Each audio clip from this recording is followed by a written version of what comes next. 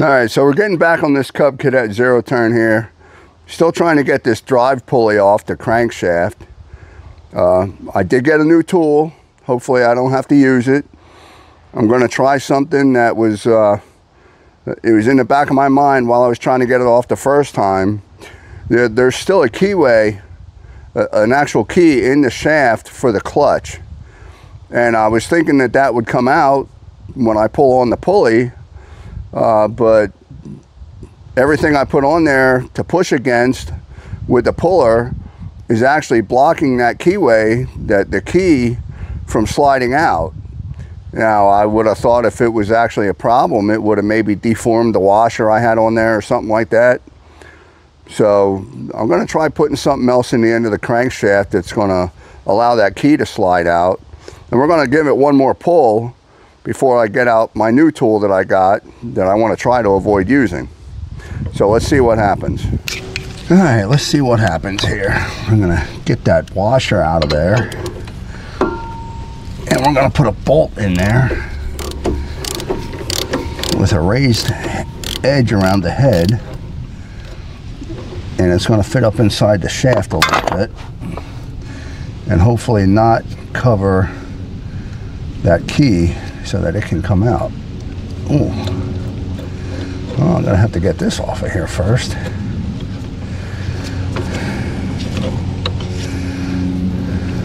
There we go.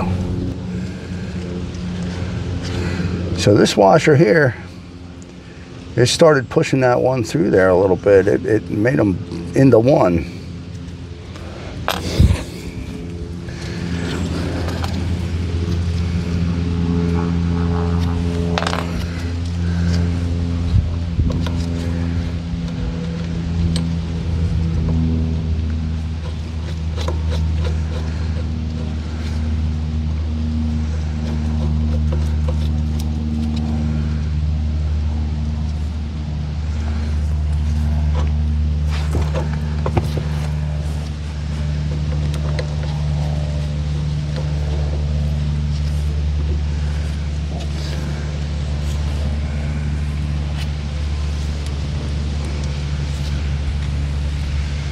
So now it looks like there should be space for that key to slide past that bolt head.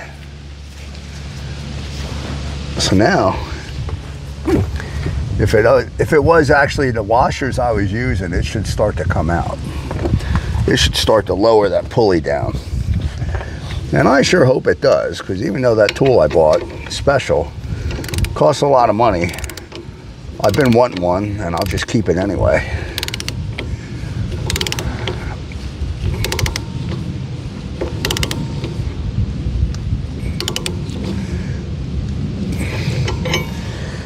But it ain't looking good.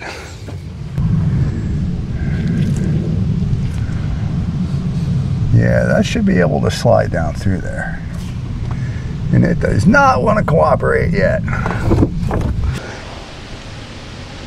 Well, it still does not want to move. So I'm going to have to resort to other tactics. I'm going to have to get this oil out of here, get this all cleaned off. I don't want anything flaming up. So we're going to put you guys on pause till I get this all cleaned up. And we'll see what happens. Alright, so I got this all cleaned up as good as I can. Get all that oil residue off of everything. Get all the grass out of there, so hopefully the only thing with a flame is the tip of the torch that I finally broke down and got at Harbor Freight. Of course, I've been wanting one of these for years, and well, this put me over the edge, and there was a coupon.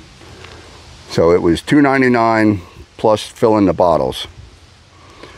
So let's see what happens now. All right, let's see what happens here. Of course, now everything's all wet, drippy. Didn't really want that, but could wait a day or two. It'll be dry. But I want to see what happens here.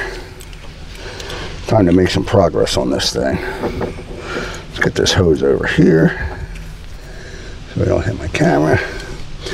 All right, now I'm the only one here, so you guys are going to have to try and be my fire watch. Let me know if anything looks out of control. All right, I'm going in.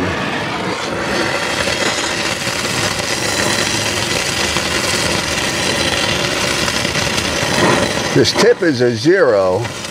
It's a lot smaller than what I'm used to where I work at. The whole torch is smaller, but it's a hobby-sized torch. Well, we got things sizzling in there.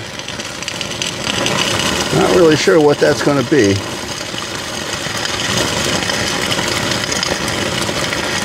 Oh, got a little bit of smoke coming.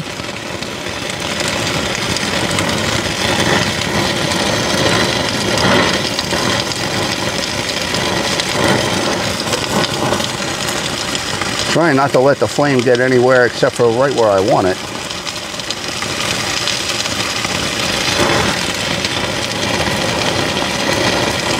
I can smell it getting hot.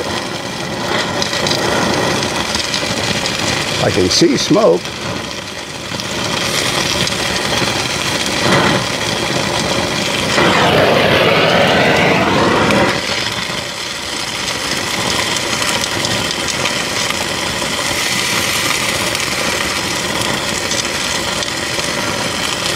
I can definitely hear something sizzling.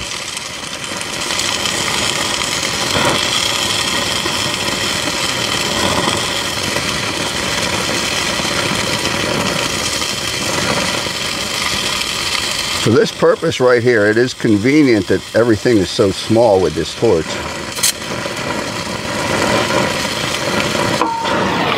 Ooh. Anybody else hear that? I heard a pop.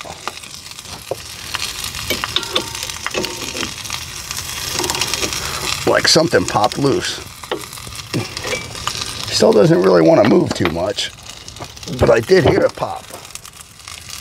Yeah, I think that key is pushing down a little bit now.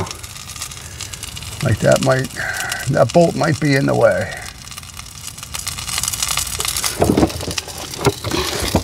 But it definitely sounded like it moved.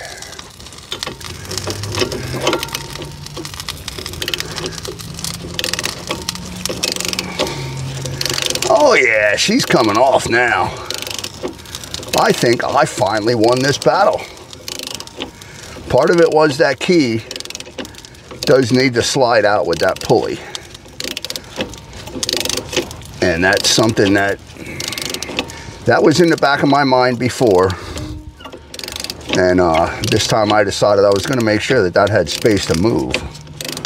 But if you heard that pop when I was heating it up, it was obvious that the bolt that I'm using to push against the shaft was not what was holding up that key or holding up that pulley. This thing definitely wanted heat to come off. So luckily I had it torqued up pretty good that when it did finally loosen up, it actually moved a little bit and made a noise. So I knew I could turn my flame off and not take any more risk of something getting overheated that I didn't want to get overheated. So now she's coming off pretty easy. So this started out as an example of what can go wrong.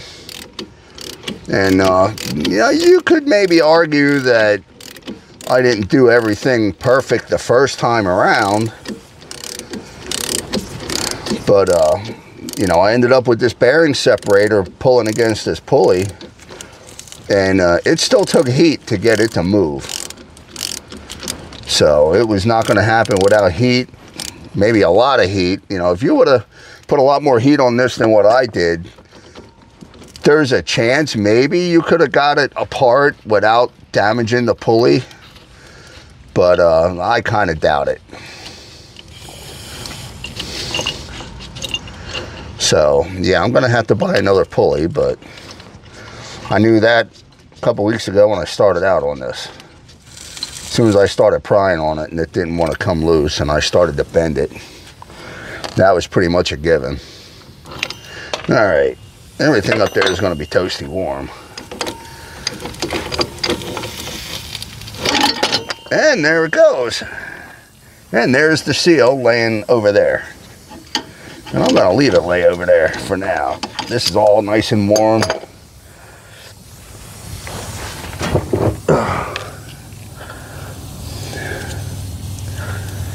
So here you can see what this pulley looks like.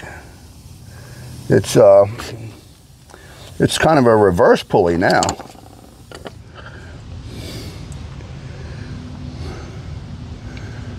So it's got a pretty thick shaft in the center, and that rusted fast, and it had no plans on coming loose.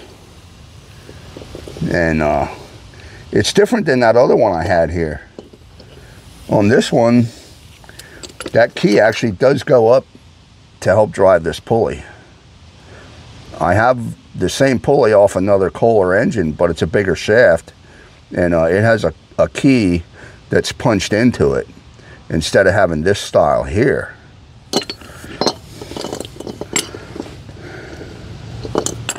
Now, is this key part of this pulley?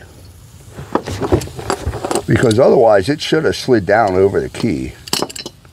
Anyways, it sure seems like that key is part. It's either just in there really tight, or it's made to be part of that pulley, which I find that extremely hard to believe. But it does kind of end funny right there in the pulley. You know, maybe it ends square and that's just dirt. But it is shaped. It is shaped to match the end of the shaft there. So it is starting to move a little bit. You know, maybe once this cools down, I may have to get that out of there and use it in the next pulley. That's a very real possibility. But I can do that when it cools down. And right now, it doesn't want to cooperate at all. So for now, yay, I finally got that pulley off. And there, the shaft really doesn't look bad to me. Of course, I'm not going to touch it right now. But I'm just happy I won that battle. Now I got to spend more money to get that pulley. Probably order some belts. All right. We will continue on with this next time.